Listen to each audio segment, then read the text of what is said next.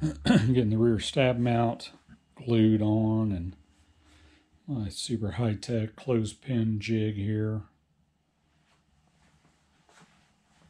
I'm not going to glue on the pylon until I get everything kind of put together. Get the battery in it, check CG, and the fin's not glued on right now either, because I do want a little bit of right turn stab tilt. I've got this warp in the fin that actually is like a right turn twist. I may just leave that in it. So, see how that kind of turns out, but waiting for the glue to dry now. Getting the horizontal stab DT line, all that stuff worked out. I've got the platforms glued on, everything flat and straight in the right locations. I did add some little 1/32 by 16th inch strips here, just kind of like a little fillet, a little extra to hold that on. This is all with cement, modeling cement. So I've got that on there. I like to use that in case I need to remove these or do something, some kind of a repair. Those are removable with acetone. So I bent up a little piece of the tubing that was supplied in the kit and trimmed it, drilled a hole here so this piece fits right in here. So I'll cement that in place, but the idea is that your DT line comes up, then attaches to the stabilizer and holds it down. So we'll run the DT line up through this hole, probably loop it around that screw is probably what I'll do, the adjusting screw. And then with the rubber bands, then I'll show you kind of how I add the limit stops. But right now that's what's going on there.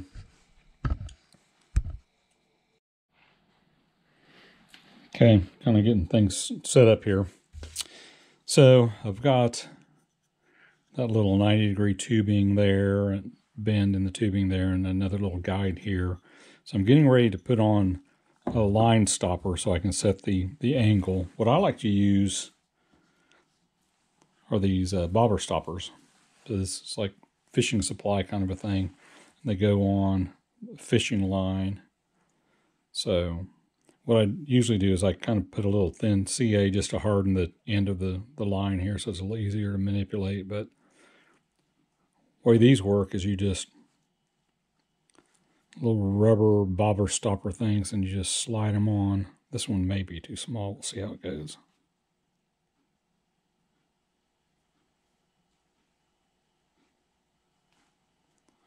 So now I've got that bobber stopper on the line. So there it is.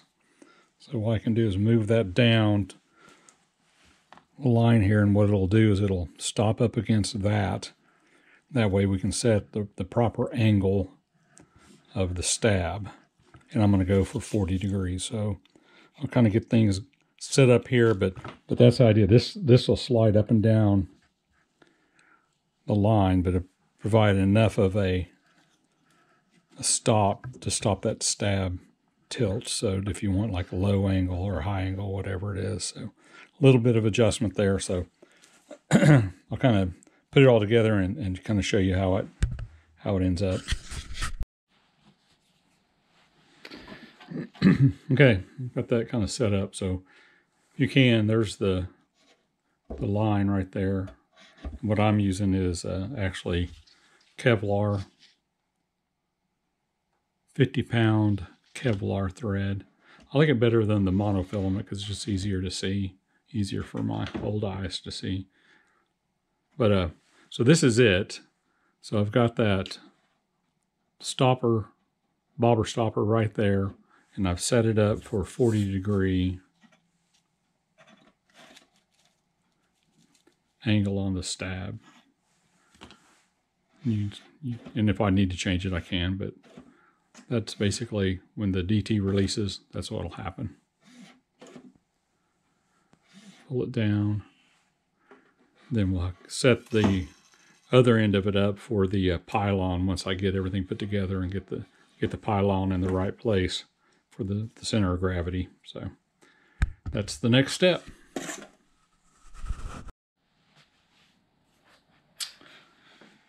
Okay, kind of got it set up here.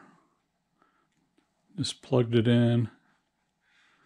The pylon's not glued on yet, but I think I have it in the right position for the CG, and I haven't glued on the fin yet because I want to make sure I get the tilt right on the horizontal stab for right turn and get all that kind of set before I glue things in. But this is basically dry fit, so let's give it a try. I did get the DT all finished up here. Got the rubber band loop there. I like to use these little split rings from Texas Timers, from Hank at Texas Timers. Same kind of a deal. I tied this around, the string around it, and I used one of those bobber stoppers to kind of just back it up to that to keep things from getting loose. But it's on standby. Let's fire it up and see how the DT works, see if I can hold this thing without getting in the way of anything. I do have my RDT close at hand too if I need to, but right now it just has a kind of a cheap prop on it. I will put an APC on it, but that's a, I can't remember the name brand of it, but just a standard kind of drone prop, a cheap one. So let's arm it. Armed. Let's see how it goes.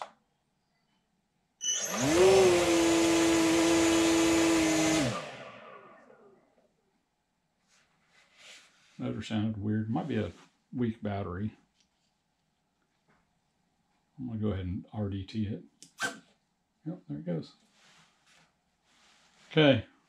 Other than the weird sounding motor, worked good. Reset the DT.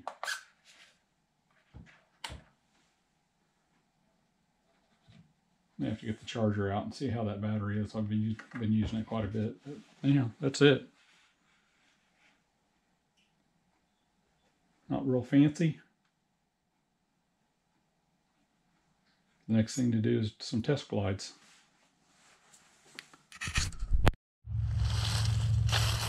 Okay, here's the first backyard toss.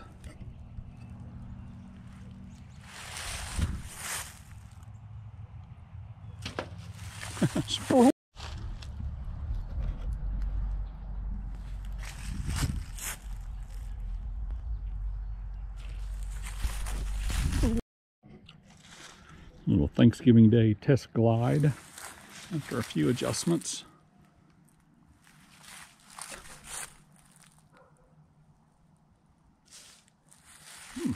Good.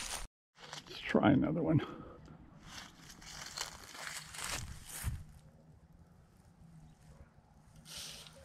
Ooh, almost hit the tree.